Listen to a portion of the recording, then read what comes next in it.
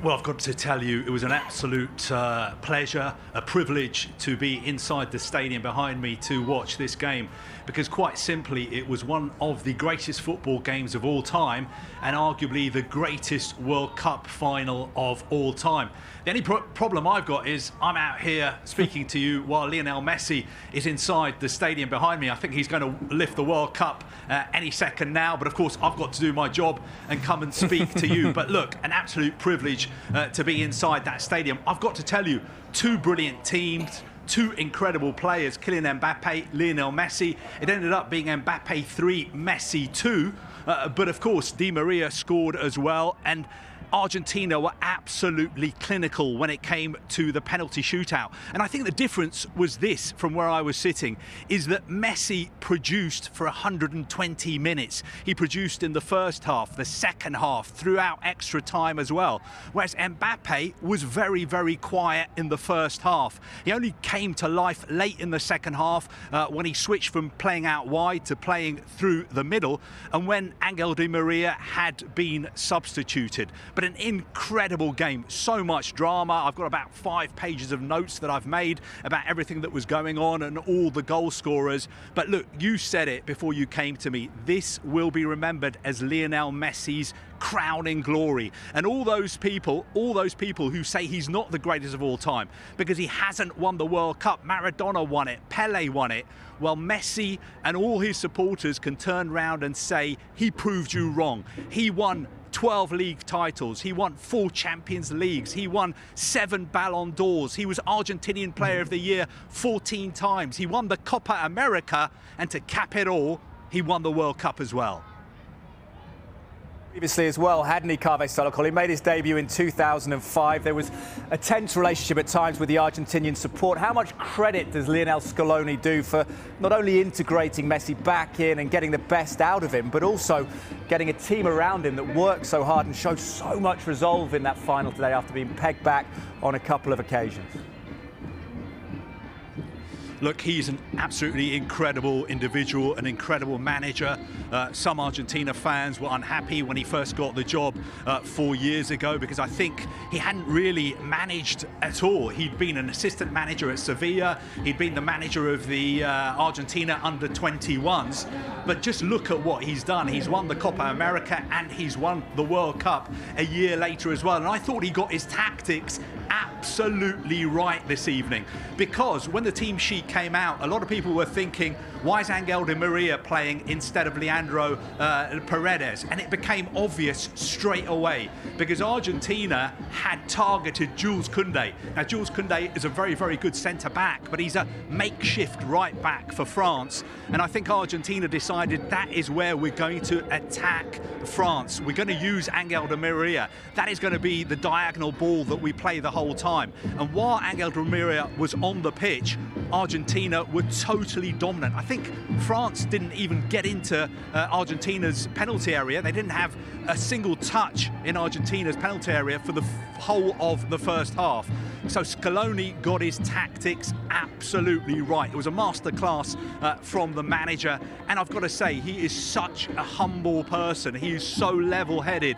And he's also very, very emotional. We've seen him quite a few occasions at this World Cup crying at the end of games. He's somebody who wears his heart on his sleeve. And he's been under a lot of pressure as well, not just because he had to help deliver the World Cup for Lionel Messi, but he had to help deliver the World Cup for the whole of Argentina. We were speaking to him yesterday. He said Argentinians are the best supporters in the world.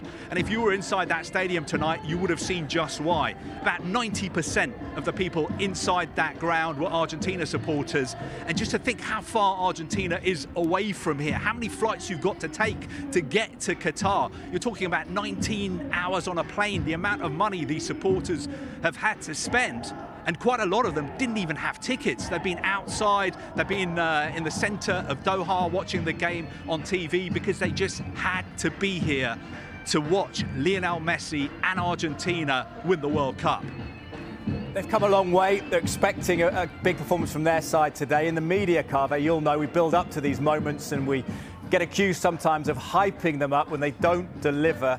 How much did both sets of players deliver? How much did the two star men deliver? And how rare is this? You said at the start of your report there that this felt like one of the greatest games of football ever, and that doesn't seem like hyperbole right now. What have we witnessed in terms of people delivering in the biggest of moments? Look, we were talking, journalists before the game, what kind of game it was going to be.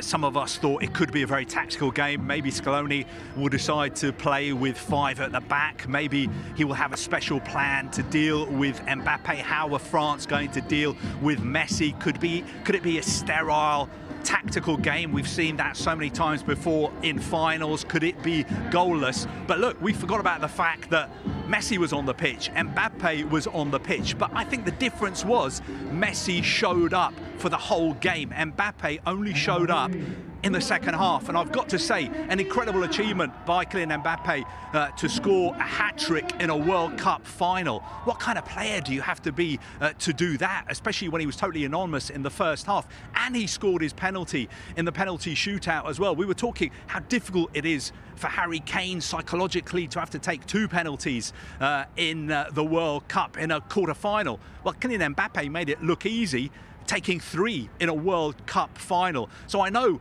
we were talking a lot, everyone was talking before the game, Messi versus Mbappe, Messi versus Mbappe.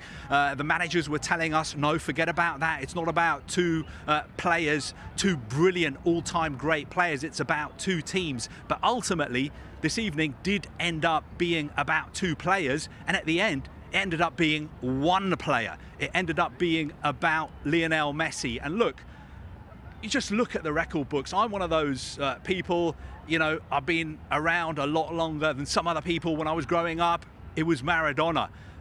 Before that, it was Pele. Older people still talk about Di Stefano as well. Then there's Johan Cruyff, there's George Best, there's Cristiano Ronaldo. What is he thinking this evening? I forgot even to mention Ronaldo as well. But how contrasting the emotions. Even somebody of my age has to now say that Lionel Messi is the greatest of all time. Probably. Well, but the narrative is contrasting there. People will say Cristiano Ronaldo is a little bit older than Lionel Messi. Perhaps that's why he's faded before Messi. You may expect that with his age gap. But it's been a narrative of this tournament, hasn't it? The troubles that Ronaldo have had set against Messi finding this realisation and this moment of truth with Argentina. Look, and it hasn't been plain sailing for Lionel Messi at this World Cup. Let's not forget, what was it, 3 weeks ago in their opening game of the tournament, they lost 2-1 to Saudi Arabia. I remember being on Sky Sports News and presenters like you, Ed, asking me every hour, is this the biggest shock in football? Is this the biggest shock in sport? Saudi Arabia beating Argentina. And what I said at the time was, I said, remember in 1990, Italy World Cup, Argentina, the world champions, first game, they lost to Cameroon, but they still made it all the way to the final. Although on that occasion, they lost to Germany in the final. So they've had to do it the hard way. Every game for Argentina at this World Cup has been a knockout game, because Saudi Arabia, they lost that game. The next game against Mexico, they had to win that game. Poland, they had to win that game. Australia, they had to win that game. Netherlands, they had to win that game. Croatia, they had to win that game. Tonight, they had to win that game. So it hasn't been plain sailing for Lionel Messi or Argentina. But you mentioned Cristiano Ronaldo. I think this tournament was set up for Lionel Messi.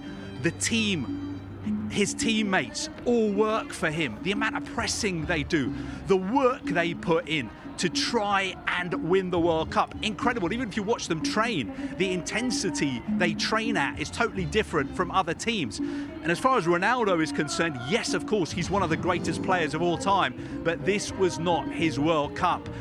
He came into this World Cup under that cloud, giving that hugely controversial interview. His contract was terminated by Manchester United.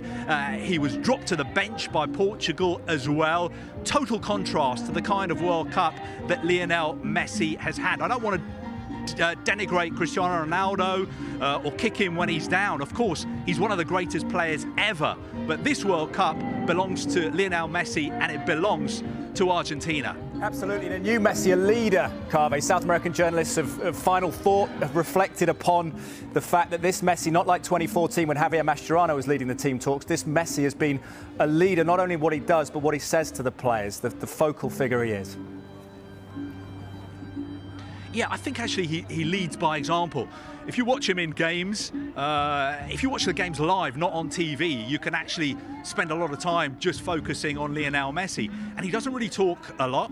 He doesn't really run a lot unless he needs to. A lot of the time he's just walking around. But one minute you're thinking to yourself, what is he doing? He's not doing anything. Why is he just ambling around in the centre circle?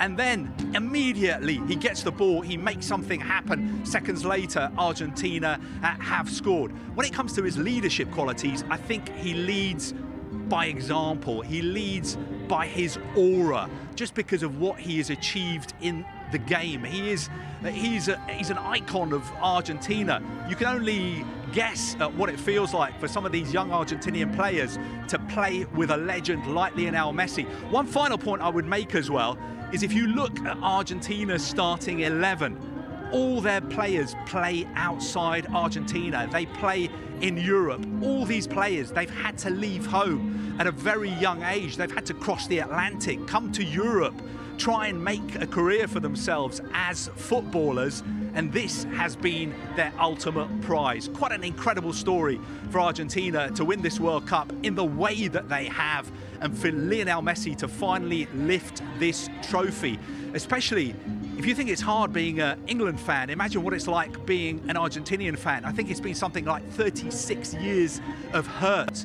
3 World Cup finals that they've lost on the spin. Everything that they've had to put up with, the fact that all their best players leave Argentina and go and play in Europe, and the fact that people have kept saying, yeah, well, Messi's a great player, he's a great player, but the greatest of all time. No, he's got to win the World Cup. Well, all those Argentinians have shut the rest of the world up tonight, including me, because Lionel Messi has done it. Surely now we have to admit he is the greatest footballer ever. With apologies to Diego Maradona and Pelé and Alfredo Di Stefano and George Best and Johan Cruyff and Cristiano Ronaldo and all. There's been a lot of good ones, Kaveh Solhekol. We appreciate that summary. We appreciate you tearing yourself away from that moment as well.